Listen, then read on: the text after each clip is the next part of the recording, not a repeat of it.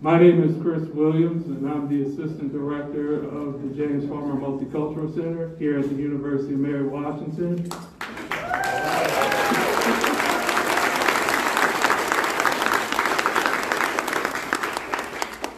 Thank you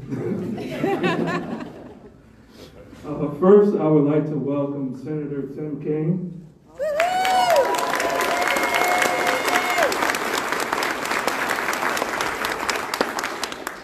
Mayor Mary Catherine Greenlaw.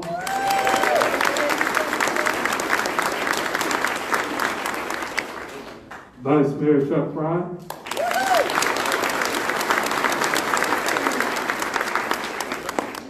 The President of this wonderful university, Dr. Troy Pano.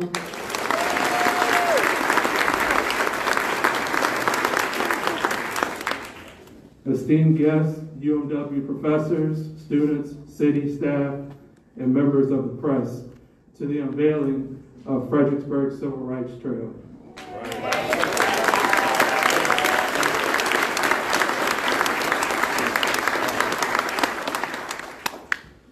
I can't even begin to describe to you what a fantastic day this is for the city of Fredericksburg. That's right. And the University of Mary Washington. And more importantly, to our Black community. Yes. Amen. That's right. Today we're going to share with you phase 1 of the Fredericksburg Civil Rights Trail. Before we do that, I would like to invite Mayor Mary Catherine Greenlaw to come up to the podium to say a few words.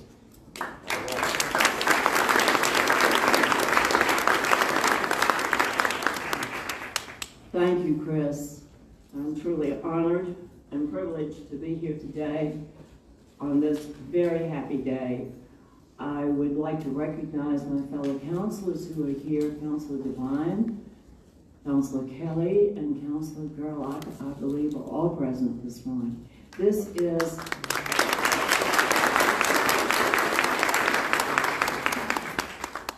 is a priority, a very important goal of your city council, to tell the whole story of Fredericksburg. We are very grateful today because of the collaboration with an important player in our history, the University of Mary Washington. Thank you, Dr. Pano, for creating a partnership and a culture where your students are encouraged to engage with the community. It is a very valuable partnership for this community. And we thank you for the use of this beautiful facility this afternoon. The important work of the Civil Rights Trail was actually part of the curriculum of certain classes here. That's how engaged and how close the relationship is. But I especially recognize today with great appreciation the members of our community who have shared their stories, given their oral histories to us, to enable us to know the history of Fredericksburg.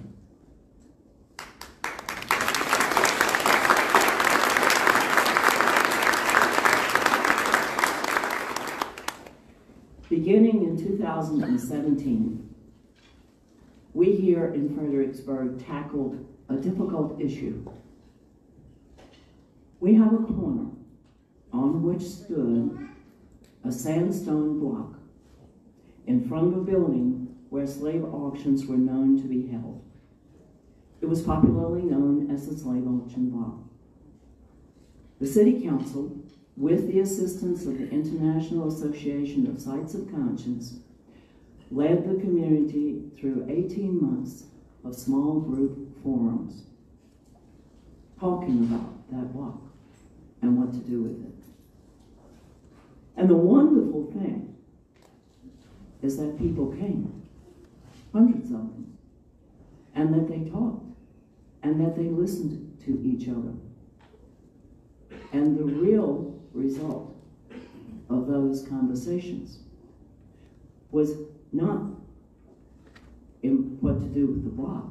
The important result was that we recognized that this historic city has so much more history to tell. the contributions of the enslaved Africans and their descendants, and so many citizens who contributed as we as a city and America as a nation tries to live up to its promise in the Declaration of Independence to be a more perfect union. We did move the block. We moved it to the Fredericksburg Area Museum, but more importantly, we determined to tell the whole story of Fredericksburg. And we have dedicated funds and even additional staff to that effort. As philosopher Alistair McIntyre once observed, you can't know what to do unless you know what story you are part of. Think about that. You can't know what to do unless you know what story you are part of.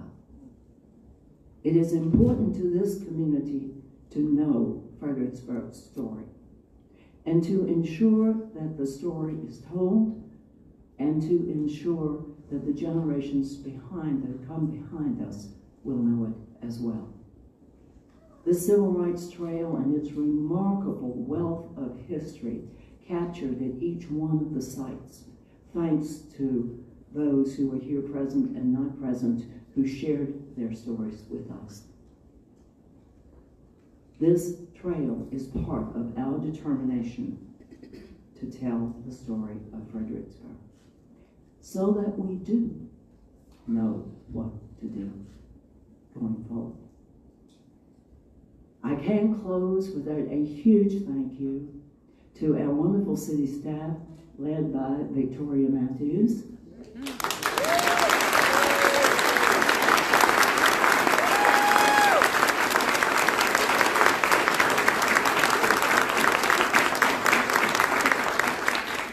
And to Chris Williams of the UMW team.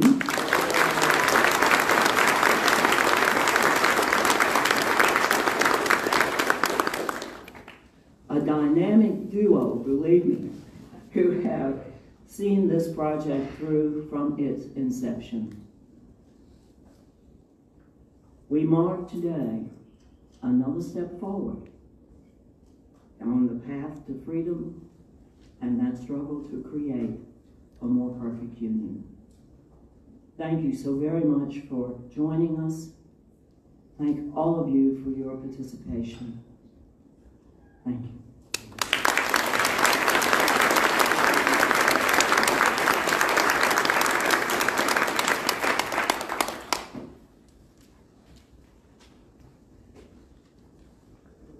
Thank you, Mayor Greenlaw. First, I would like to express my gratitude to Victoria Matthews. If we can give her another hand.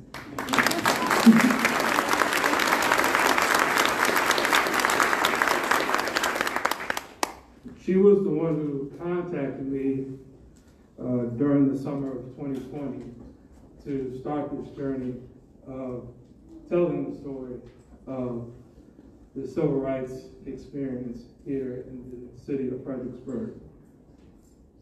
Second, I want to thank the legendary people in the front row, in the front two rows, for their time, their wisdom, and their kindness while interviewing them for this endeavor.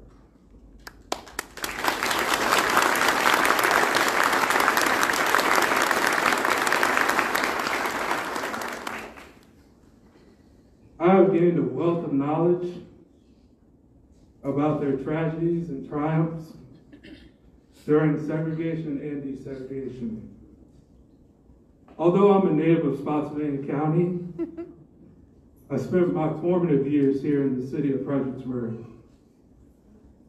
I was a participant in the James Farmer Scholars Program and the Upward Bound Program.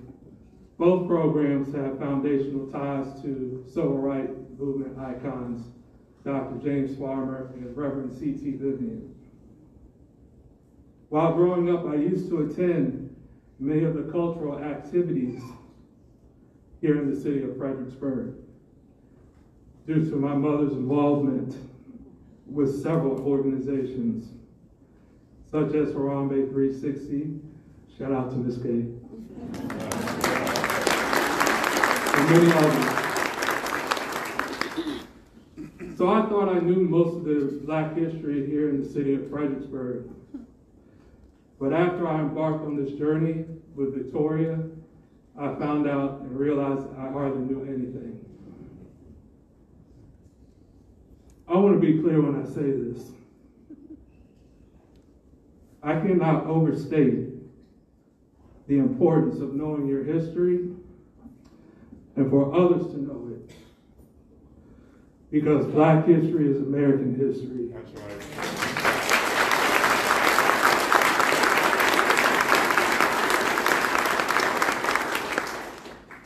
There is only one civil rights trail in the Commonwealth of Virginia. It is located in Farmville. There are other civil rights movement sites in the Commonwealth. Our hope is that this will become the second civil rights trail in the Commonwealth. And again, there are not enough words to express how this project has impacted.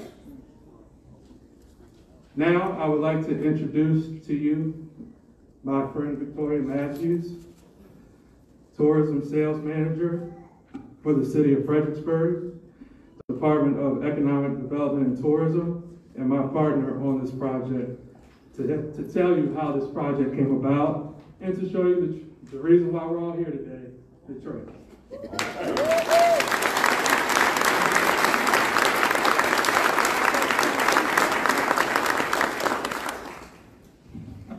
Wow, usually I'm the one who sets the room up and then gets the heck out of the room and lets other people do all the talking. So this is a little bit new for me today, but I'm so grateful for each and every one of you being here today. Thank you, Mr. Williams. I appreciate you so very much. Wanted to tell you a little bit about how this idea came to be.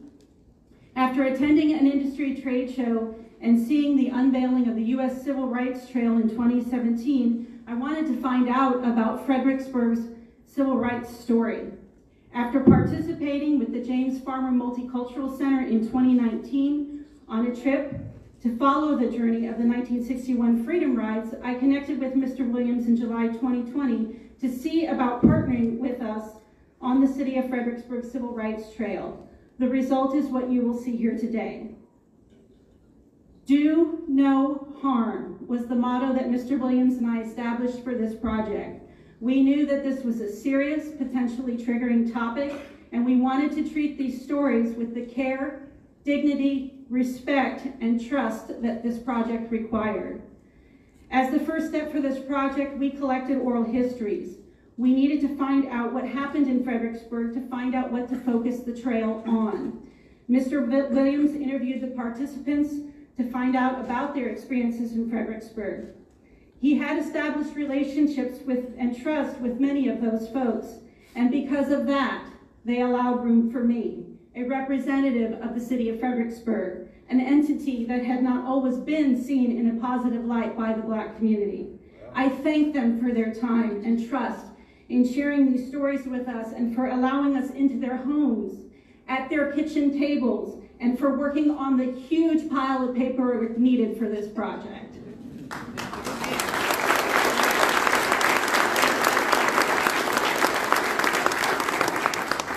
We have not changed any of these oral histories. You will hear stories and language that will be difficult, and that includes the use of the N-word. This is necessary to have an understanding of what these folks were put through. The next step was to have these interviews transcribed, choose quotes, and then placed into UMW archives. We wanted the oral histories to be available to students and community members in perpetuity. We, with the help of UMW students, then identified sites of significance and started collecting photos, which are really hard to find. If you have any that you're willing to share, you can get my email address and we'll get that taken care of. Dr. Henry used our project as part of historic preservation curriculum. Dr. Devlin and Mr. Williams oversaw other interns who worked on this project. What we are going to show you today is the GIS story map that we have created. The narrative was written by myself and Mr. Williams. The story map was built by Dr. Steve Hanna.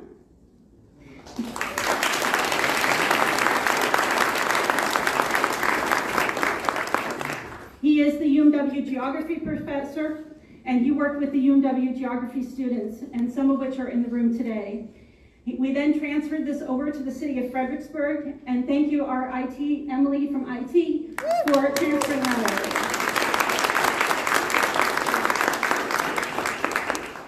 You have the printed piece that will be handed out at the visitor center. This is what we will be giving visitors when they come in. It includes the narrative and maps. Also included in that brochure, you will see a QR code that you can scan with your phone. You can do that now, and you can follow along with us. There is a form to fill out in the front of that notebook as well. If you would like to sign up for a tour, we will be offering free tours of the Civil Rights Trail, probably several different ones, so just give us your information and we'll be sure to reach out to you. So let's show you the Civil Rights Trail. Could I get the house lights dim, please?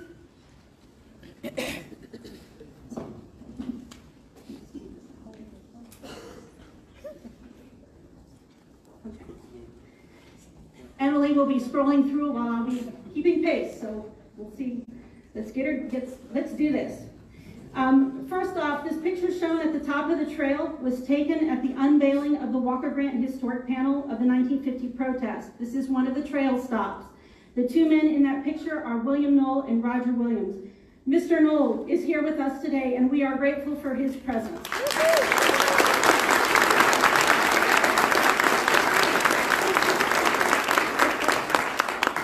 The man in the background, hardly to be missed, is Reverend Hashimoto Turner, and he is with us here today as well.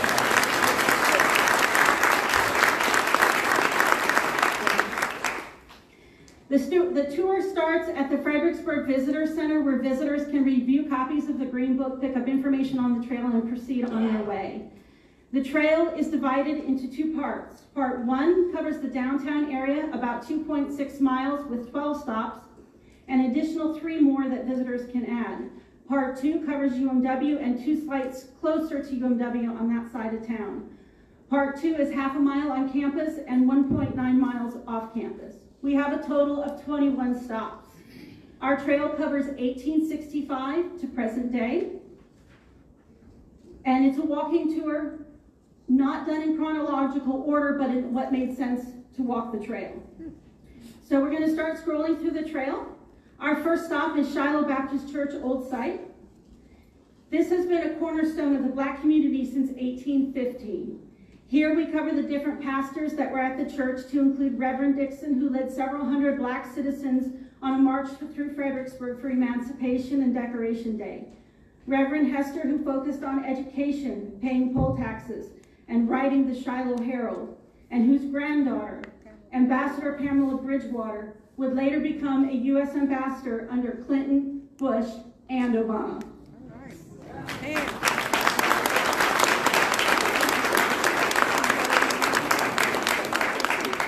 Ambassador Bridgewater provided an oral history about her grandfather, Reverend Hester.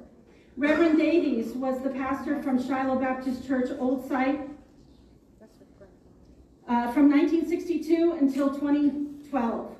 Who was also interviewed for this project, and he talks about what Fredericksburg was like when he arrived. Reverend Davies would go on to become the first Black member of City Council from 1966 to 1976, and the first Black mayor from 1976 to 1996. Unfortunately, Reverend Davies and his wife could not join us today. We hope they are watching on Facebook Live.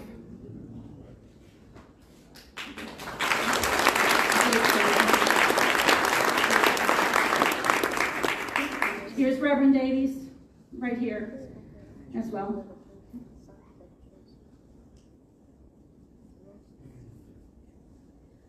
Stop number 2 is the Johnny P. Johnson mural.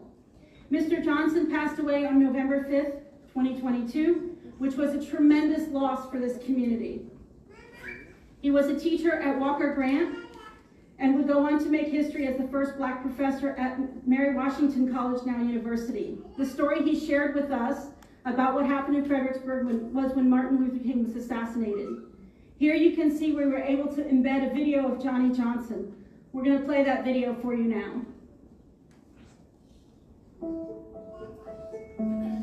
You know, I get inspiration from a lot of things. And believe it or not, I enjoy painting as much now as I ever have. 1959, I got a call from the person in charge of personnel, hiring and so forth at Virginia State College where I went. And they said, well, you have a job in Fredericksburg. Got the job with the idea that I would paint, save money, paint, save money. And after about 2 years or 3 years, I would take my money and go to New York and go to the village and turn the art world upside down. Along comes Jean, working down the hall. She was a 4th grade teacher. Fell in love, that was the end of the village and turning the art world upside down. Teaching and inspiring young people, and now a lot of old ones that I teach at the community center, has always been a higher priority in my life than painting. I'm very proud to be in Fredericksburg. I mean, we have some really talented artists, very creative people, and I think the community is more receptive to the idea that art has meaning.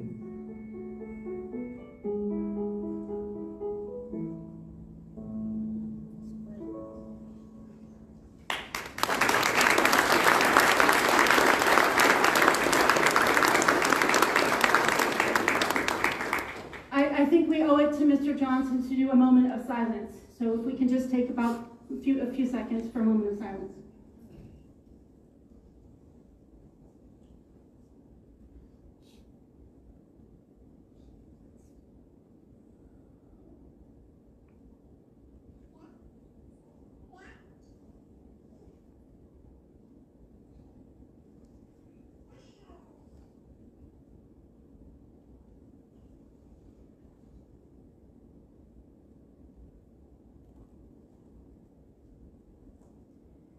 Moving on to the next stop. The next stop covers the sit-in movement during the summer of 1960 to desegregate lunch counters and movie theaters.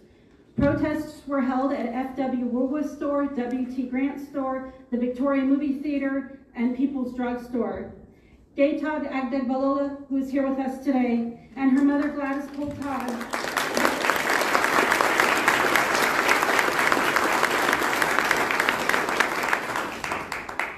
Jareen Mercer McConnell were all involved in these protests.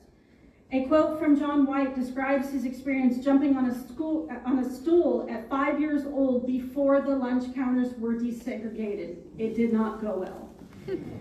Moving on to the Fredericksburg Area Museum, we also wanted to make sure the trail was accessible for those with mobility issues. Here you can see if you have mobility issues that you need to stay on William Street and not walk up Market Square. We've noted that with the hashtag of green and white. This museum now houses the slave auction block with a new exhibit, A Monumental Weight, the auction block in Fredericksburg, Virginia, that was done by Dr. Gayla Sims, curator of African American history and special projects at the Fredericksburg Area Museum. Please visit this exhibit when the museum opens on March 1st. Dr. Sims is with us today.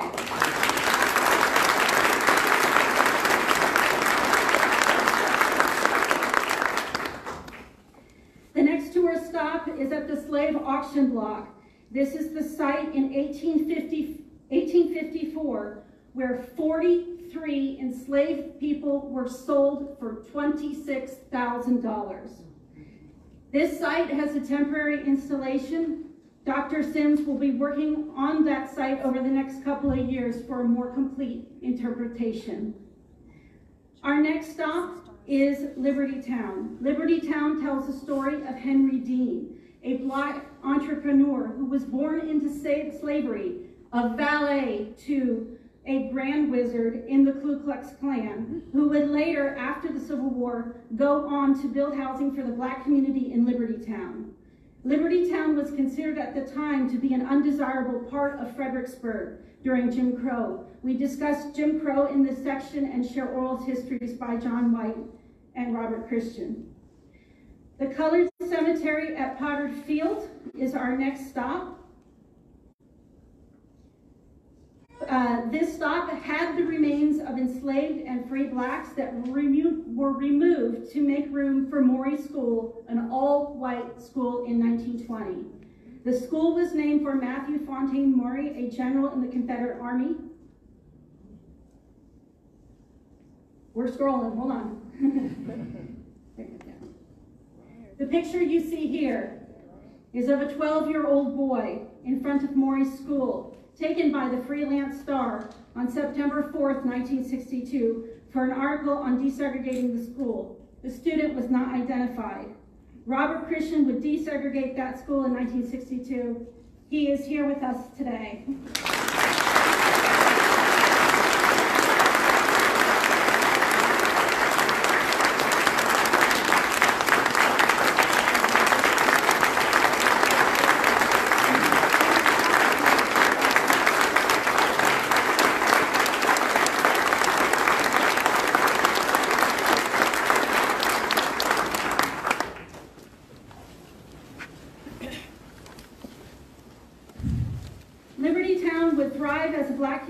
Until the properties were overtaken by whites and racial covenants were placed on the properties as a result. It is here where we discuss some of the Black neighborhoods of Fredericksburg and Reverend Turner's oral history on his experience in Mayfield. Another Black community is here.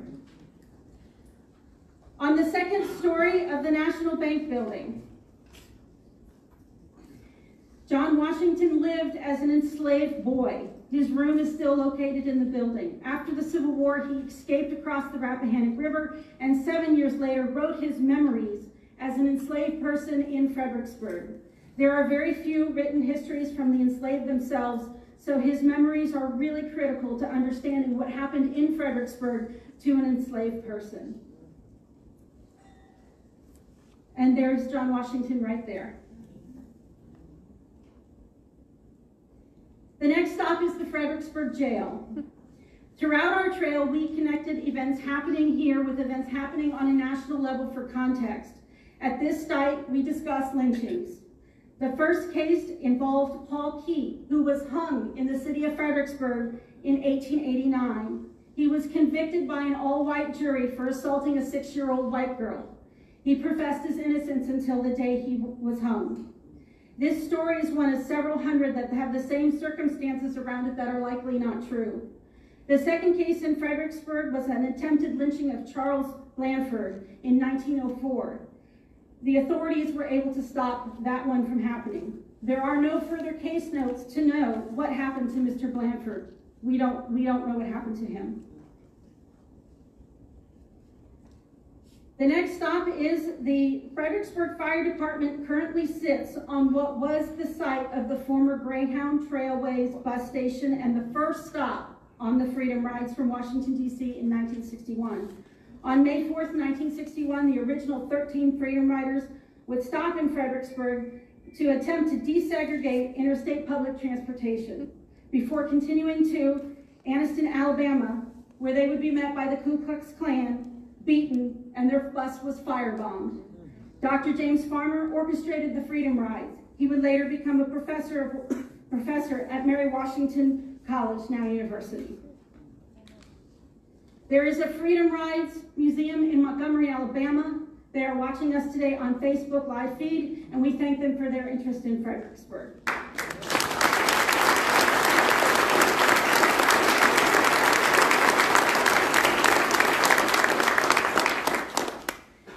And as you can see, we have a picture here of Mr. Williams, Dion Diamond, who was the Freedom Rider who came down for our event in September of 2021, myself, and Frank White, who unfortunately could not be with us today, but has been so helpful on this trail, and I thank him very, very much.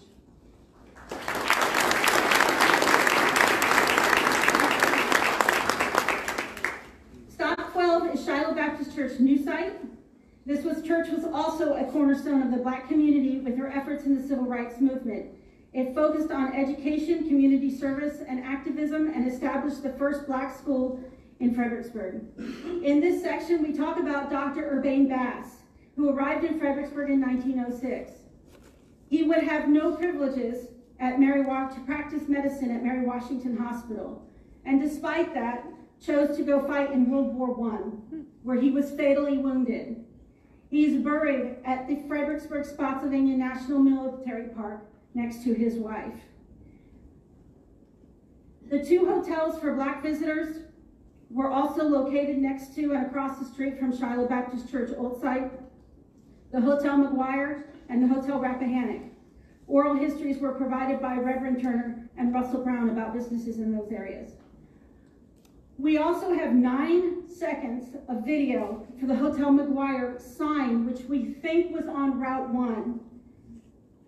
Go ahead. You can see a car going behind it, and you can see some movement of it. The City of Fredericksburg now owns this video. This was also the area that Charles Dyson, Fredericksburg's first Black police officer, had his patrol. And because of segregation laws at the time, he was unable to arrest white people. He owned businesses and created the first all-Black baseball team. Charles Dyson would be sent to Vietnam and lose his life. He is buried at Arlington Cemetery. Is his brother here today, Jimmy Dyson?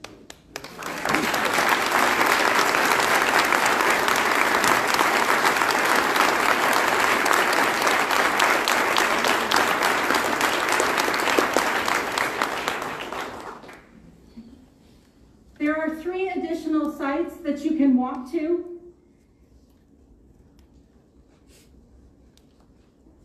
The Bass Ellison building. Dr. Ellison practiced medicine in Fredericksburg for 50 years and played a role in removing racial barriers at Mary Washington Hospital. There is Dr. Ellison on the right and Urbane Bass is on the left. You can also walk to the Urbane Bass gravesite at the Fredericksburg Spotsylvania National Military Park. His wife is laid to rest next to him, and her name was Maud, and they're right next to each other on the bottom row as you go into the cemetery. The third stop that you can walk to is the Walker Grant School, which was named in honor of Joseph Walker and Jason Grant. This was the first publicly supported Black school in Fredericksburg until 1962. Here we have histories from Roland Moore, who attended Walker Grant and who would later go on to desegregate James Monroe High School. Roland Moore, are you here with us today?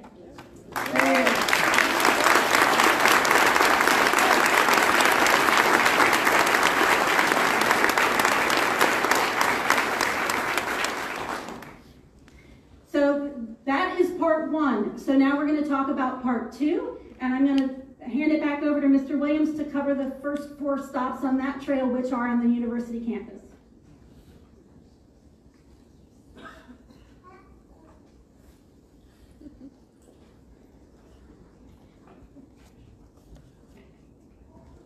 I'm back. So part 2, we start the trail with the background of the desegregation of the University of Mary Washington, then Mary Washington College. It includes the story of my cousin Gladys White Jordan, who was denied admission in 1956.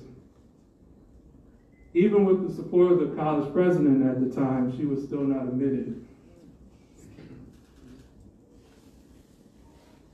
She graduated from Walker Grant High School, and she was unable to attend the college. And she would go on to attend Virginia State College in Petersburg and become a high school social studies teacher. Her brother, Frank White, provided this story to us. The first Black residential student to attend Mary Washington College was Kay Savage, and we are very fortunate to have her here today. Ms. Savage, can you give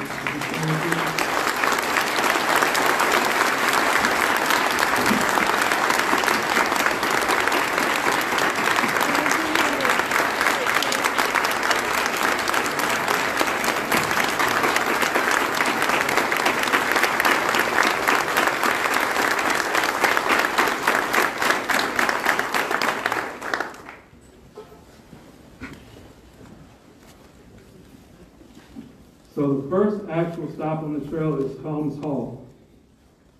Combs Hall was formerly the Science Building. It is where the story of the Big Five is told. The Big Five were Orita Whitehead, Anita Whitehead, Christiana Hall Worthams,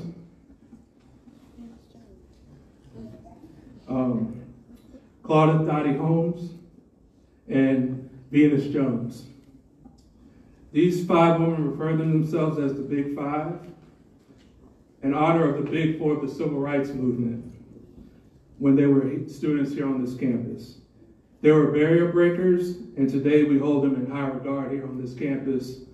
There is a depiction of Venus Jones dedicated to her in the Jefferson Alumni Center as Jefferson Science Center building here on campus. The next stop is the James Farmer Memorial.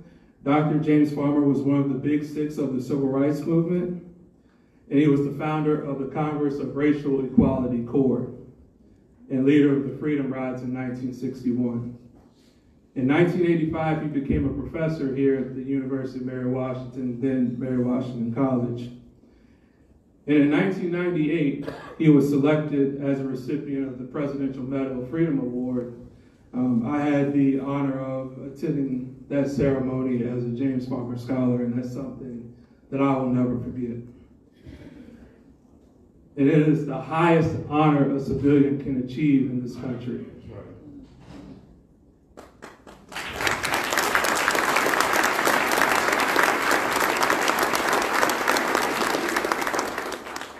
The next stop is the James Farmer Multicultural Center. I'm fortunate to work there. It was created in 1990 in response to several racial incidents on campus. Cultural programs were created to expand the knowledge and enrichment for UMW students, staff, and faculty. Under the leadership of Forrest Parker, the center grew to highlight different ethnicities and identity groups and celebrate their histories. Today, the center has a robust schedule of programming that is open to the public and numerous initiatives to enlighten the campus community on inclusion, diversity, and social justice. The 4th stop is Monroe Hall. Monroe Hall is the oldest UMW academic building, and classes were taken there by Claudette Dottie Holmes. It is in this section where we discuss Mary Washington students, faculty, and staff activism with an article of Mary Washington students supporting the protests in Selma, Alabama, and mourning the assassination of Dr. Martin Luther King Jr. in Ball Circle. And Mrs. Matthews will continue the trail from here.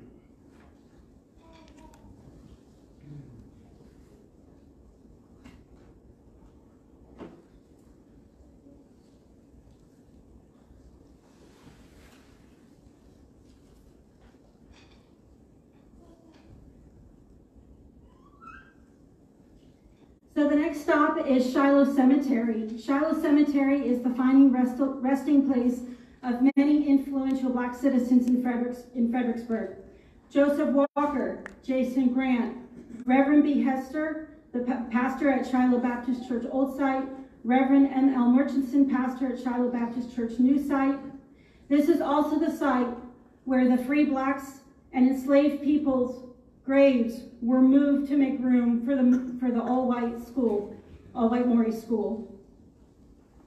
Our final stop on our Civil Rights Trail is the Dorothy Hart Community Center.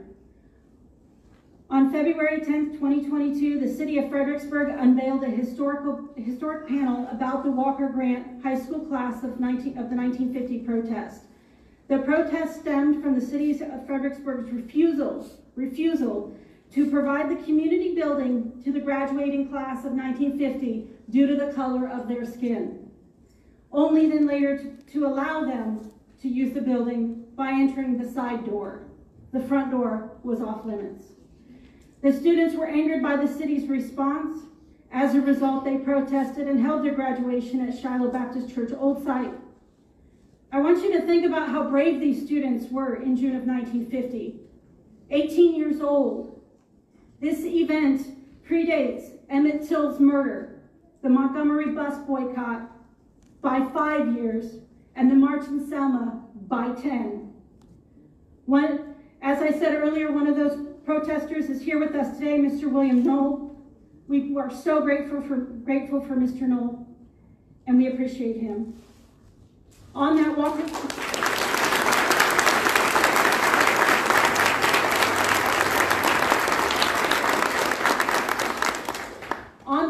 Grant panel is a QR code that allows you to listen to the recording of Miss Sproul, who was also a Walker graduate who protested that day. It is her voice that you hear and her story from that QR code. Is Sonny Holmes with us today? Yes. There he is. My other good friend.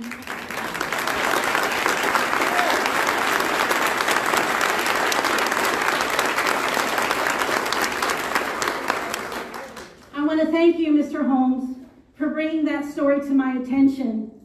There was such a sense of urgency to get that panel into the ground. Mr. Holmes would call me and say, Victoria, we've lost another one. We need to get this panel in the ground. We took that project from start to finish with a committee, 4 months, got it into the ground in 4 months, and I thank you, Mr. Holmes, for that.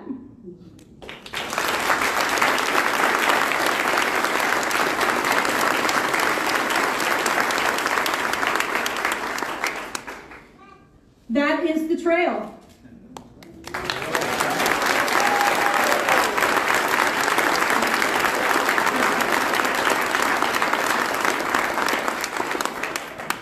Can we say thank you to Emily for her wonderful vandalization?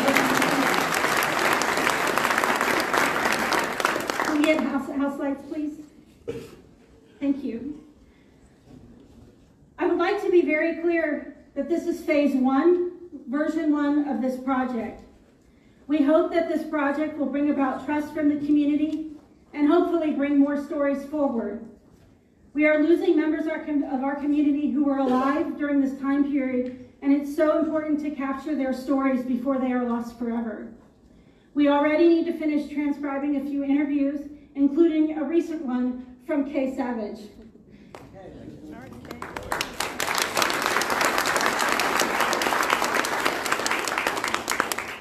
We have all the oral histories in an audio format, and we want to add these to the online trail so you can hear the voices of the participants, not just read their words. Mr. Williams will also be recording the entire narrative so that the visually impaired visitors or folks who just prefer it that way can have an audio version of the trail.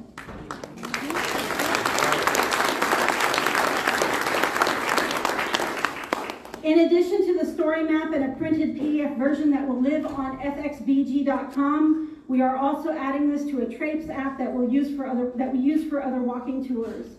I will be creating a condensed version of this for the motor coach industry. I also want to see if we can get the trail or some aspect of it on the U.S. Civil Rights Trail and the Virginia Civil Rights Trail. We are already in discussions with Virginia Tourism Cooperation, as we will need their assistance and support in getting that done. Representatives from Virginia Tourism Cooperation are here today.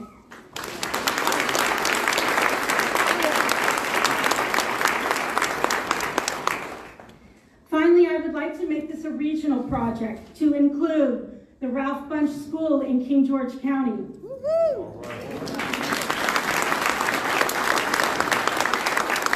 John J. Wright School in Spotsylvania. The Loving Story in Caroline County. and the Rouser Building in Stafford County.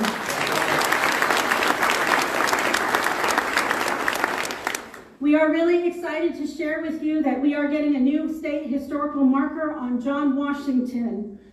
There will be more information forthcoming about the marker. Thank you to the team involved in that project. Mr. Williams, he's involved in everything.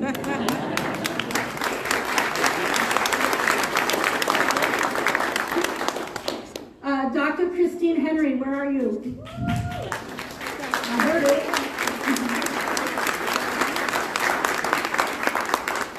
Kate Schwartz from City Planning. Kate, I saw you.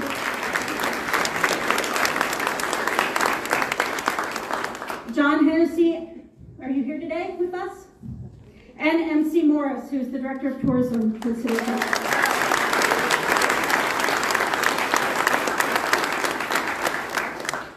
Assistant Director, I'm sorry, MC, I just promoted you. I would also like to thank City Council for the funds for that historical marker. With this new addition, that makes a total of 6 new Black History signs in the City of Fredericksburg since December 2020.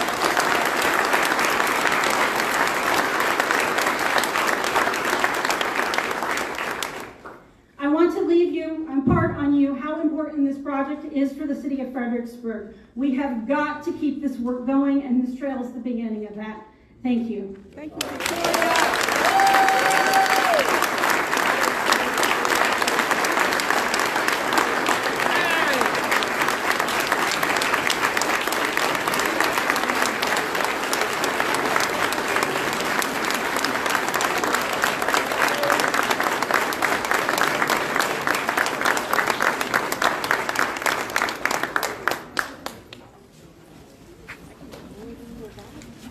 Thank you, Victoria.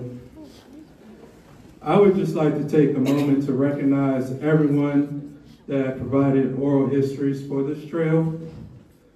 Ambassador Pamela Bridgewater, Reverend Lawrence A. Davies, Johnny P. Johnson, John White, Frank White, Robert Christian, Reverend Hashmill Turner, Mr. Russell Brown, Roland Moore, Ms. Gay Agdek-Balola, and Ms. Marguerite Young.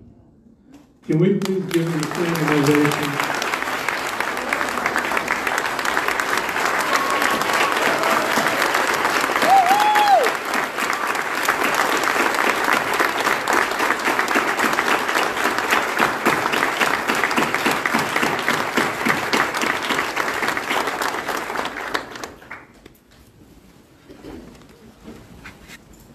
Next, I would like to invite Dr. Steve Hanna, Professor of Geography and AAG Cartography Editor at the University of Mary Washington, to explain the GIS system used for this project and contribution of the UMW students involved with it.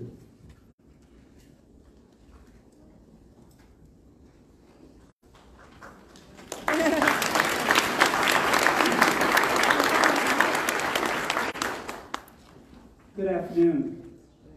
Good afternoon. Let me begin by saying how grateful I am that Victoria and Chris brought me into work and to assist them on this trail.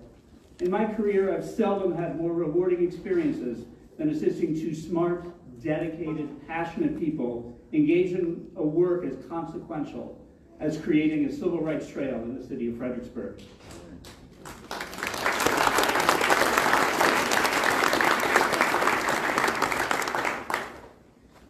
Back in the spring of 2021, they asked me to recruit some students to prepare maps for the trail.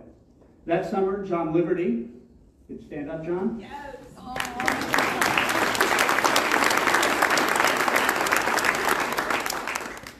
John began assembling the geographic data we would need: building footprints, streets, preliminary tour routes, stops, into a GIS database, and then prepared a few preliminary maps that helped Chris and Victoria visualize parts of the trail and finalize their routes. In fall 2021, Brooke Prethedel joined the team.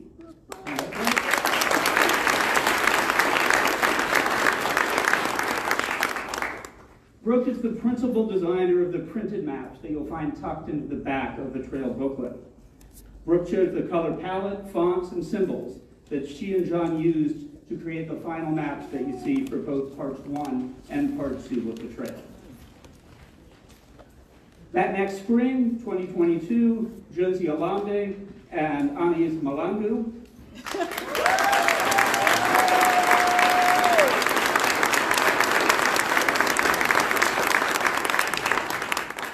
they joined the team to create the online version of the trail map that you have just seen.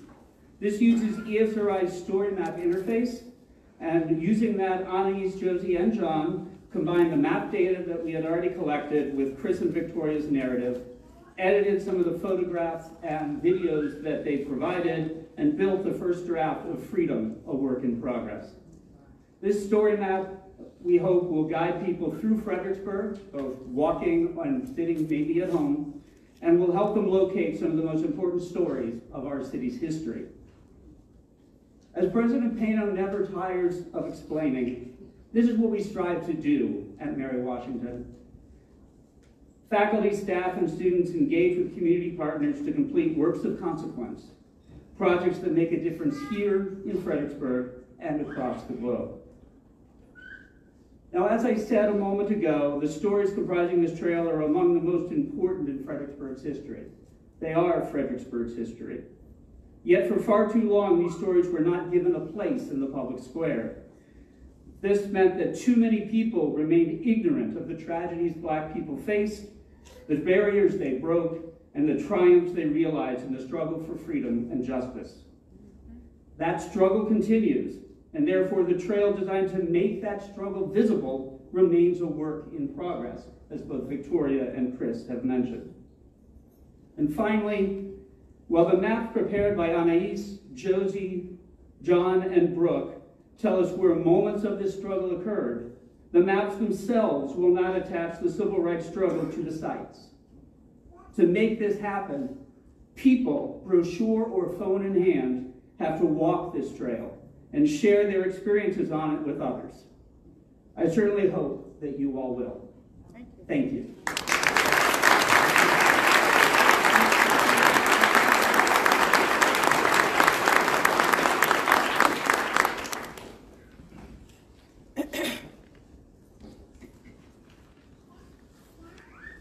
Thank you, Dr. Hannah.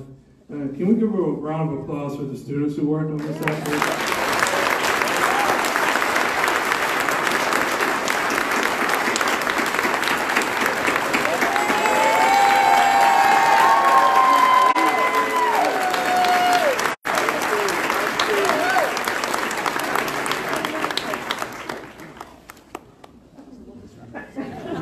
Perfect.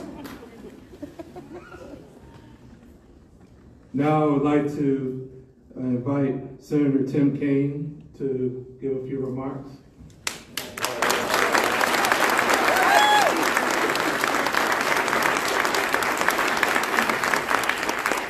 Well, good afternoon to all. Good afternoon. To Chris and Victoria, I see why the mayor called you the dynamic duo. To the Fredericksburg community, the Mary Washington community, what a day during Black History Month to really celebrate something powerful. I have many staff with me, including 2 interns, one who's a UMW student, one who's a Germanna College student, staffers from my local office just down the hill and also from DC, because we all wanted to come and learn today. My staff knows that I usually don't speak from notes, but that doesn't mean I'm not prepared. Usually I prepare in my head and speak from my heart, but today I didn't prepare because, Chris, the point you made about not knowing the history, I live in Richmond, not Fredericksburg. I was a civil rights lawyer for 18 years before I got into local life, and in Richmond I've dealt with a lot of our civil rights history, but I didn't know the Fredericksburg history. And so what I decided to do was to not prepare, but to watch and learn and then react. And so if you will let me just react from the heart, based upon what I've seen as Chris and Victoria walked us through the trail. I like that it's a trail, not a site, not a set of sites, not a memorial. I like that it's a trail because everyone in this room is on a journey. And Fredericksburg is on a journey. And Virginia is on a journey. And America is on a journey. And humanity is on a journey. So the fact that you've called these important sites a trail reminds us that we're on a journey. What are lessons that we learn on a journey, the journey of the sites that were displayed? Pain is real.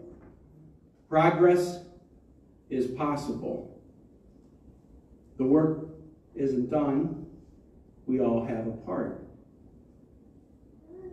I know you've all noticed that we're in a big fight in this country about whether we can be honest about our history or not. Yes. So some believe if you accurately talk about the reality of pain, you're doing that to make people feel bad or people feel guilty. That's not true.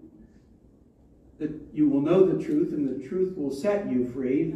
Pain is a reality. And pain is a reality for everyone.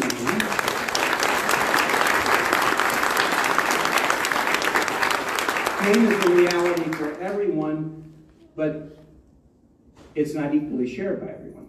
Everyone knows pain of one kind or another, but pain is not equally shared by everyone. And we cannot be mortal and sinful people without acknowledging pain. But that's not the end of the story. It might be the beginning of the story, but it's not the end of the story. Progress is possible. The stories that we've heard and that we've watched were about people living in painful situations, the pain of discrimination or slavery, oppression, the pain of war, which has affected Fredericksburg more than most, but unwilling to accept pain as the sole definition of their reality. Progress is possible. Thank God that progress is possible. Some people, they don't want to acknowledge, for example, that the Constitution had slavery in it. But if progress wasn't possible, life wouldn't be worth living. We could look back and see that we're better than some came before us, but we ought to want those who come after us to look back at us and realize that they've gone farther than we have gone. If progress isn't possible, what's the point? And the stories along the trail teach us that lesson, that while we may be at pain at a beginning point, progress is possible. The work isn't done. The work isn't done.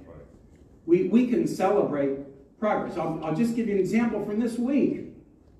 When I came into the Senate in 2013, of the 11 members of Congress of Virginia, precisely 0 were women. All right now. This week, 4 of the 11 are women. Just within 10 years.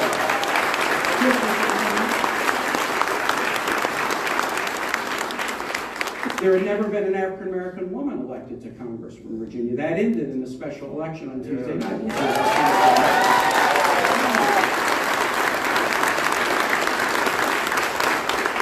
So we can celebrate progress, but we can't pat ourselves on the back and say the work is done, because it isn't. Because we can look all around us in Fredericksburg and Richmond and Virginia, in the country and the world, and see pain still exists, progress is still necessary. And then the last reaction to this is the work is up to all of us. I guess there's a theory of history that's sort of like the great man theory of history, and an awful lot of history books are written, and they pick a few figures. And maybe recently we've done a better job of trying to diversify the stories of the figures that we tell. And yet, it's not just on the shoulders of the few. I mean, if you're going to go from pain to progress and then continue the work that needs to be done, it's never just on the shoulders of the few, it's on the shoulders of everyone.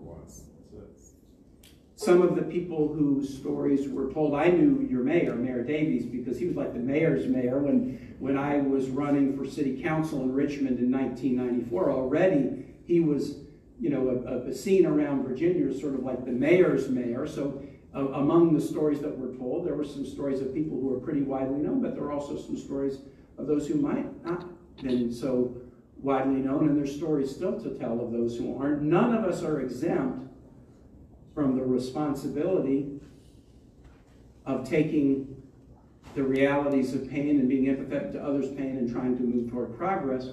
And we should never assume that progress can only be made by people with titles or degrees.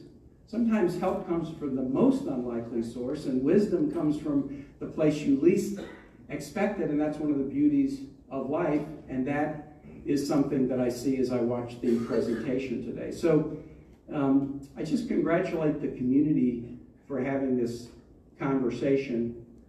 So often, one thing begets a conversation that becomes about a million things. So the debate about what to do with the auction block begetted a set of conversations that has led to this and led to relationships and friendships and deeper knowledge and a commitment to take it even farther. I'm even struck as I conclude my own journey. I inhabit a Senate seat that was inhabited for about 50 years by Harry Flood Byrd Jr. and Harry Byrd III.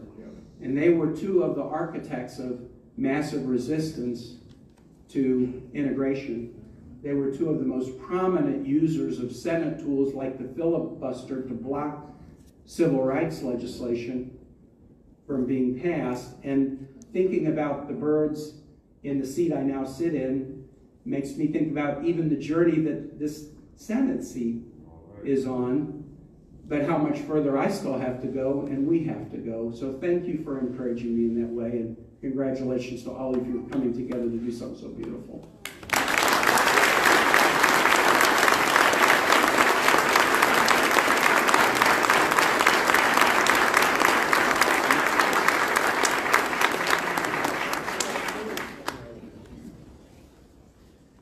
Thank you, Senator Kane, for your remarks. Next person to come up to the podium, we recently found out that we have some connection, relative-wise. My good friend, Vice Mayor Chuck Fry.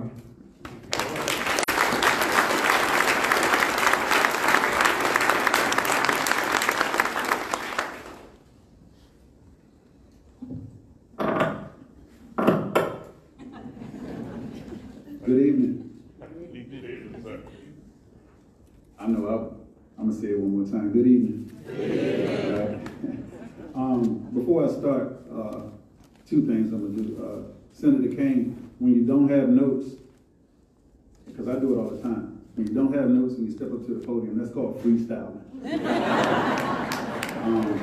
So I just wanted to let you know what that's called. So if you're looking for a word, just tell everybody, say, hey, I'm Senator Kane, I'm freestyling. We got to help each other out.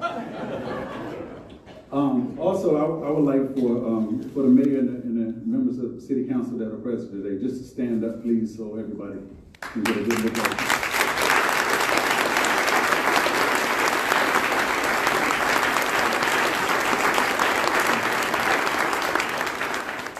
Thank you. I said to myself that I wouldn't do this today. I said that I would not speak about the slave block.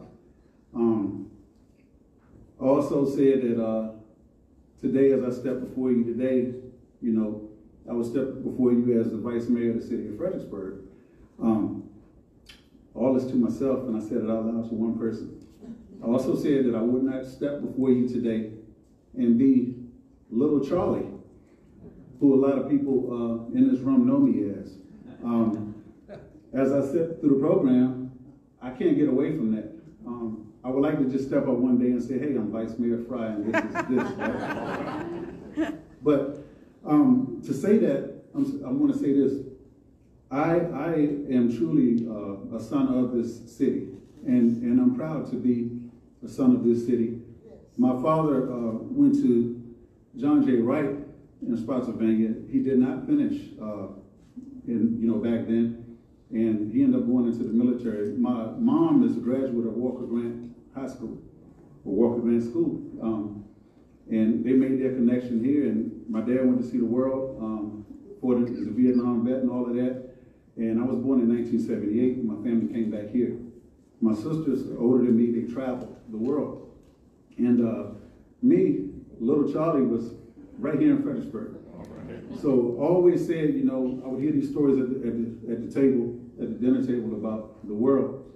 Like, man, I can't wait to go see the world. Right around the time when I was taking civics in high school in the city, both parents became ill. And long story short, I didn't get a chance to travel the world. I was like, hey, I need to do whatever I can to help out at home. I want to say that to say this.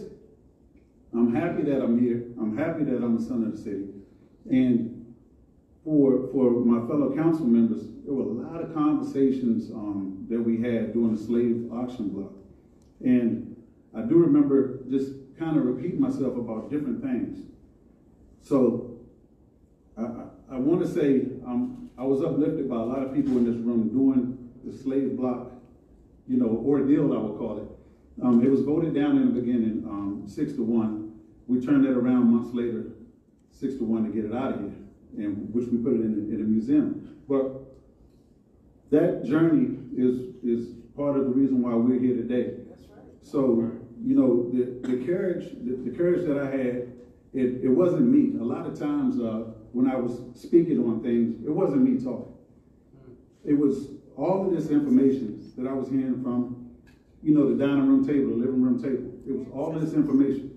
It was all of these names. And I was like, you know, a lot of times I would look around and say, where's this coming from? But it was coming from my grandma Pearl's kitchen table. It was coming from my mom. It was coming from going to my Aunt Merle Lou's house on Charles Street, going by the slave block. It was all of these things that were just pouring out of me, and I couldn't stop it. So the fact that we're here today, and little Charlie is not more or less telling the story of history in the city, because I don't know the story of the history, right? I just know what folks told me. So in this whole thing of telling stories, it's the kitchen table conversations. It's such and such grandparent or such and such uncle. It's those stories that are important that we get out. And then also there's sometimes where you get the story of 2 or 3, right? And this is like your core, right? So if you take 100 folks and you tell 5 stories, you're missing 95 stories. So for me to be a representative, I want to say that I'm proud. I'm proud, very proud to be a representative. I grew up in Anita Scott's house with her sons. Never knew this story. I never knew this story. I'm gonna say it again. I grew up in Anita Scott's house. She was one of the ones, you know, at the University of Mary Washington. I never knew the story. Today, I was kind of mesmerized by the picture of Mr. Christian standing there at Maury. And I came in today, I saw Bryce. I said, Bryce, you remember me? Bryce and my sisters, they went to school together. And his brother Marcellus, we used to shoot ball together. I never knew these stories. Never knew these stories. So I want to say as a representative that I am proud that the city is telling the story. All right. Right? So the city is speaking. And we're documenting everything, and it's done the right way. To have a university to partner with the city is very, very, very important. To have the students, you know, I'm pretty sure for the students, you looked at it as probably extra credit, maybe, hey, get around the city, maybe we go to Benny's Pizza and write a little bit more, right?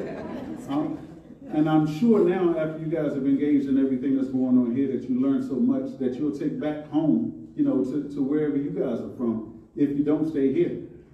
So I'm proud of the city of Fredericksburg, and that's really what I want to leave with today. I know that we're a leader. You know, every elected official says something great about their city, right?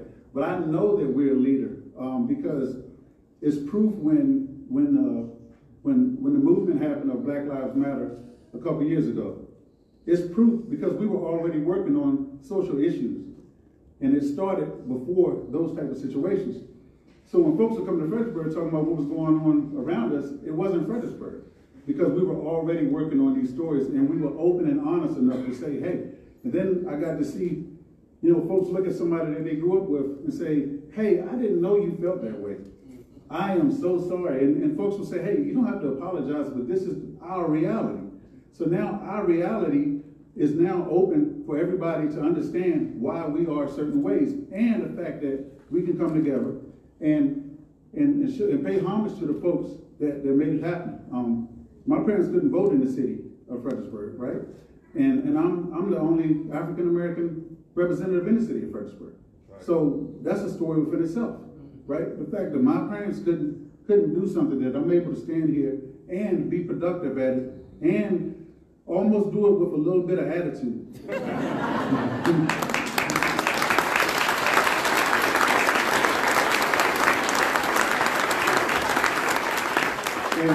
And you guys should be ashamed of yourself for clapping for me having a little bit of attitude. I'll leave on this note. The mayor and I have a lot of great conversations, and we were somewhere one day, and I leaned in, I tapped her, I said, hey, I'm tired of this song. And you know, Mayor Greenlaw kind of looked at me, and I said, you know, every time I turn around, we're singing this song, We Shall Overcome. And for me, it's a timepiece that puts us in a timepiece, right? So I don't know, it's a lot of musicians. I'm looking at one right now, but I'm not gonna say her name. But somebody should come up with a song, We Have Overcame, because if we keep singing the song of the old, right, we're gonna stick in one spot. And in order for us, you know, to get past some things, we have to say, okay, we've been there, we're gonna pay tribute to the folks that did that. And now we got to show the next level. And I think that's where we are in the city of Fredericksburg. And I look forward to doing more projects and at the next event, because I know there'll be more. I'll come as Vice Mayor Fry, and I'll leave little Charlie at home. So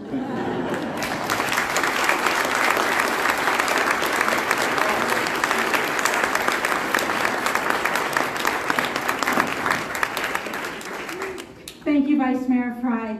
So I'm throwing a little curveball at a couple of folks today who are not expecting this, but we're going to do that. Emily, will you grab, pull the drape off the table? I would like to ask Dr. Hannah, Senator Kane, Mayor Greenlaw, Vice Mayor Fry to please stand in front of the screen.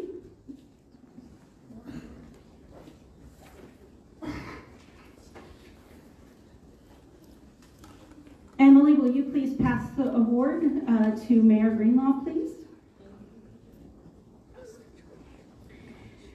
We present this award to Dr. Stephen Hanna, PhD, Professor of Geography, University of Mary Washington, in appreciation for your GIS contribution to the City of Fredericksburg Civil Rights Trail, Freedom, a Work in Progress.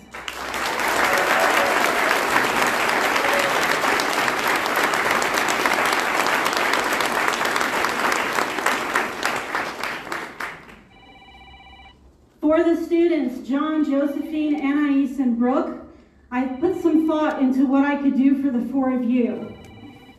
The best thing that I can do for the four of you is provide you with the City of Fredericksburg letter thanking you for your efforts as a PDF to include in your portfolios and for your resumes moving forward. We will get those to you in the next couple of weeks.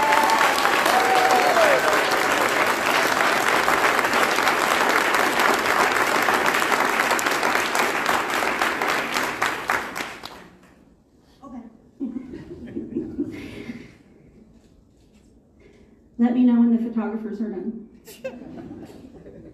Are we good? Okay. I would like to ask Dr. Henry to join Senator Kane, Mayor Greenlaw, and Vice Mayor Fry to podium.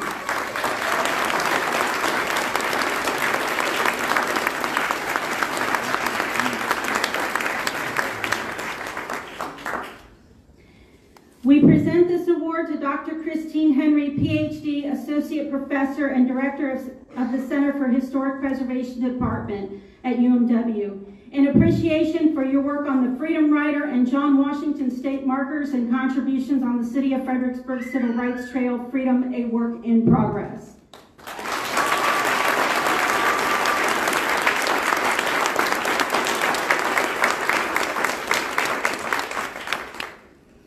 You're up, Mr. Williams. Come on now. Get up. Let's go.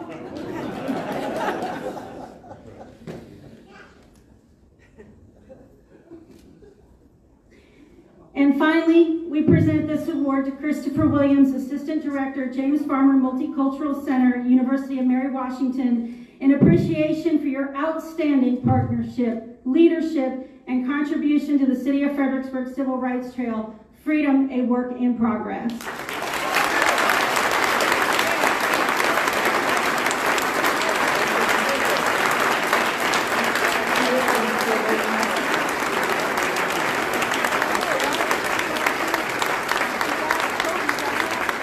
I also want to present Mr. Williams a small gift from myself to him to say thank you for his partnership, collaboration, and friendship for the last 2.5 years. What a great guy to have during COVID. Go ahead. So I'm presenting today to Mr. Williams an art piece. These are reproduction prints of art done by Leroy Brown. It is currently on display in the Fredericksburg Visitor Center.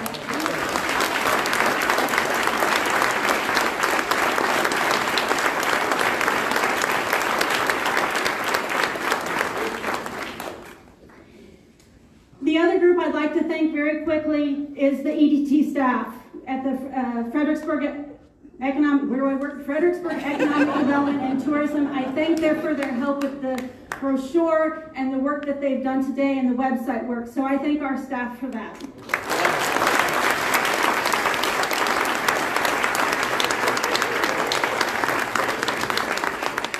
Chris, put your stuff back down. You're on.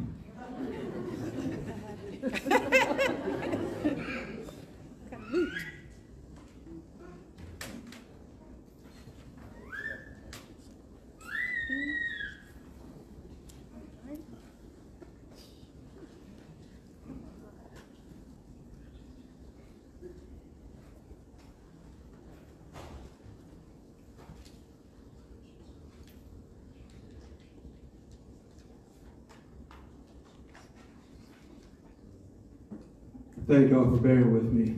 All right. To conclude the program this evening, I think it's appropriate that if we all can stand. When you all arrived this afternoon, you all received a copy of Lift Every Voice and Sing, a song written by James Weldon Johnson and Rosemont Johnson at the turn of the 20th century. Alex, can you lead us? Rejoice.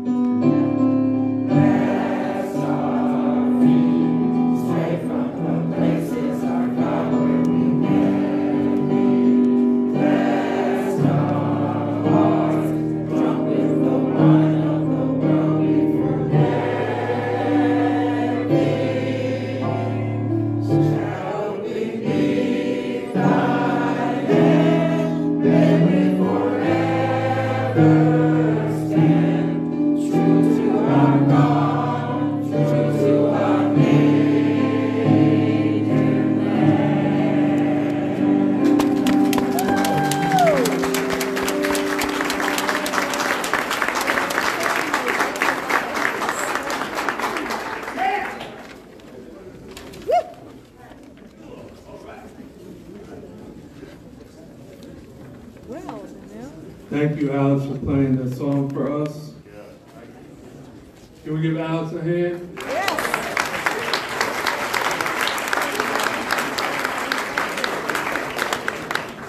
This concludes our program today. Victoria and I will be around for questions, and we hope you enjoy the rest of your day. Thank you for coming.